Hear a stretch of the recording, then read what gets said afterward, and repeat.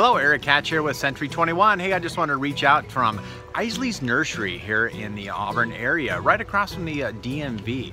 So if you're down, come on down. It's a wonderful location, wonderful, beautiful place. It seems like it keeps growing and growing and growing with all sorts of outdoor and indoor flowers. Hey, just wanted to say thank you so much for playing Fun Day Monday. And this winner was Mac Lethem. So congratulations, Mac Lethem. And the question was, what flower actually is the best or most associated with Mother's Day? And that was the carnation.